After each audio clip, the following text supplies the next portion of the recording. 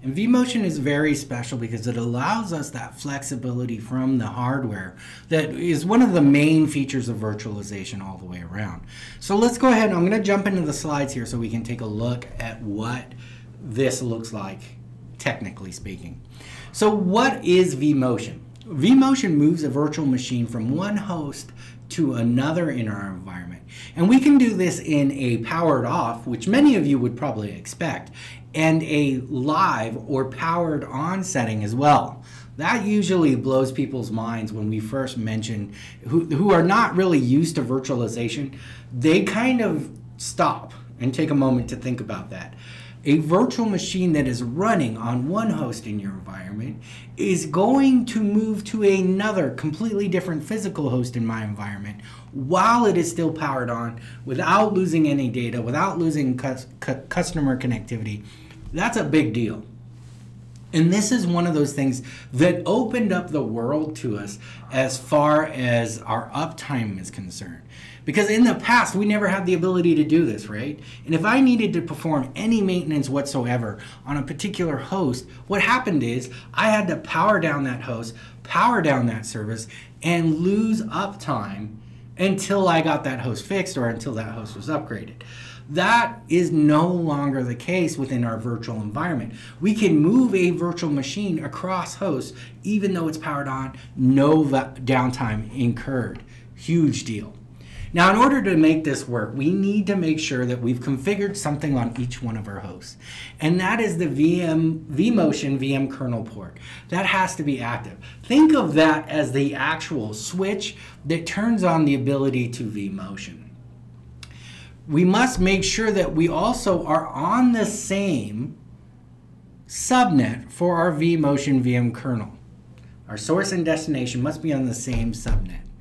When we do this, when we're on the same subnet, our IP address must be on the same subnet, but it must be unique within that subnet. So if I'm on the 10.0.0 network, that's my subnet, 10.0.0, and I have one of these hosts set up as 10.0.0.158, and that's my vMotion VM kernel port group. The other host, the destination, or the other host in my environment cannot be set up with 10.0.0.148. They still have to be in the 10.0.0 network. They just have to have a unique ending IP address. Those of you from a networking background, that sounded obvious. But remember, this is VMware. Not everyone is a networking person. Not everyone's a storage person. Not everyone's a server administration. So I have to explain some of these basic concepts, even though it seems really easy to some of you. Some of you may be struggling with that. So once we've turned the switch on, we are able to vMotion, we have to make sure that we have compute resources that are similar, right? And not just similar, but within the same families at the very least.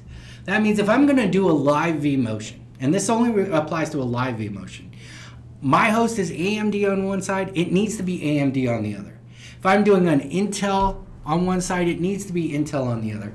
If I'm powered off, it's not such a big deal. But powered on vMotions do require that the compute resources be within the same family, if not even the same model.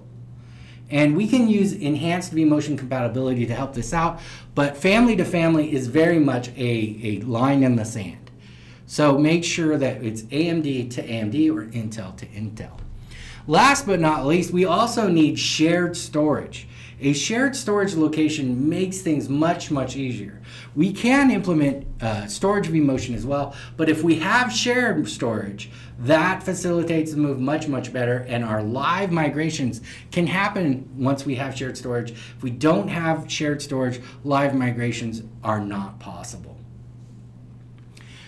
So what are some of the limitations of vMotion? Sounds great, you know, perfect.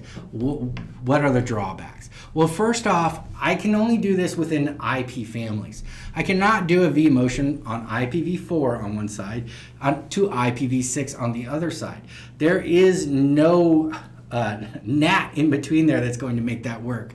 So make sure that we're in the same IP family for that VM kernel port group, right? For the VM kernel port group. Also, we can't have no raw disks. If we have a clustered environment, we can't have our raw disk mapping in place. That creates problem when we do our vMotion. CPU counter compatibility, our GPU. There must be a GPU. If we've enabled GPU, we can vMotion with the GPU. Just make sure that the GPU is available on the other side. Virtual back devices must be reachable on the destination. Flash read cache must be also available on the destination side.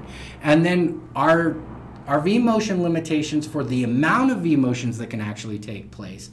For a 1 gigabit connection, we can do 4 concurrent vMotions. For a 10 gigabit connection, we can do 8 concurrent vMotions.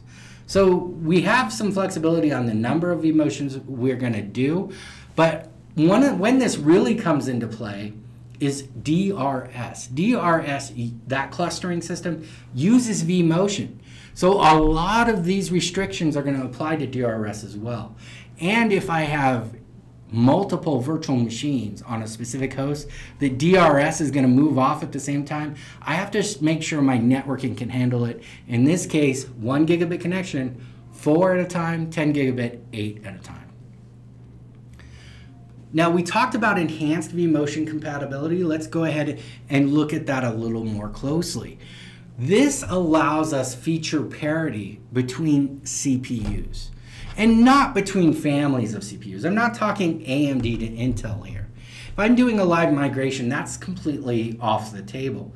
But if I'm doing an Intel to Intel migration, and I have different model numbers on different sides, that is when I can use enhanced vMotion to bring down the feature set to my lowest common denominator.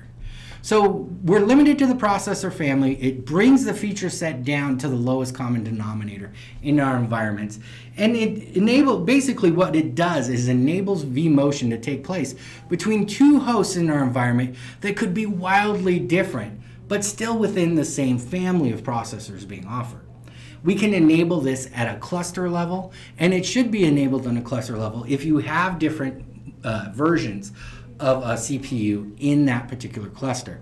Now, I am an advocate of building a cluster as similarly as possible. If you have one side of your cluster configured with one model number of a CPU, and the other side of a cluster in a different family, AMD, and completely different model, that's not going to work out well. That cluster is supposed to be a place where virtual machines can flow back and forth without causing any issues. By putting 2 different family types of processors in there, you're automatically creating pockets in which the virtual machines can't flow across. Next up, we have storage vMotion. Now, storage vMotion is a really cool feature that allows us to vMotion files between different data stores. This can happen again in a live or powered off setting. So 2 terabyte limit when we're going from VMFS 5 to VMFS 3, and we must have access to the start and end point. So our compute resource, our host, must have access to both sides of things. So I mentioned earlier, and some of you guys might have said, wait a second, Russ, you said that shared storage is required. That's true, because it has to be available to the compute resource on both sides of for it to work. So let's clarify it a little bit, okay? So here's our compute resource. This is our host. Let's say this is host 1. In order to do a storage vMotion, host 1 must have access to data store 1 and data store 2.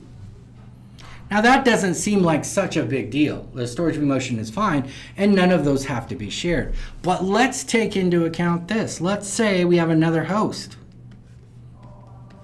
And we're going to go ahead and call this host 2. Host 2 is also, we're going to do a compute vMotion as well. So we're going to move this virtual machine over here, and we're going to move its VMX and VMDK file over to DS2. So we're starting at host 1 on DS1, and we're going to live migrate this virtual machine to H2 and DS2. Well, in order for this to work, the host 1 must have access to DS1 and DS2, but also host 2 must have access to DS1 and DS2. And that's where my requirement for shared storage comes in, because both hosts in this case would have to have access. If I was just doing a plain old storage vMotion, we wouldn't need shared storage here. And the same goes for the other direction. If I was only doing a compute resource movement, as long as both hosts had access to the storage, we would be fine as well. So that's how storage vMotion works. That's how our shared storage comes into play. We have to have access to both sides as we're doing this transfer, because remember, this isn't a live setting we're talking about. And when we're live, we have to make sure that everything works well. I'm sorry, we had a little blackout there for a second. It seems to have recovered. It looks good. In our next little lesson, I'm actually going to do a demonstration of this and show you the VMX and VMDK files and how to do a manual vMotion, which not many instructors teach you out there. So it should be a lot of fun. Enjoy and take a moment to think about your storage infrastructure and your compute infrastructure. What is accessible and what's not, and that'll give you an idea of what live vMotions are possible in your environment.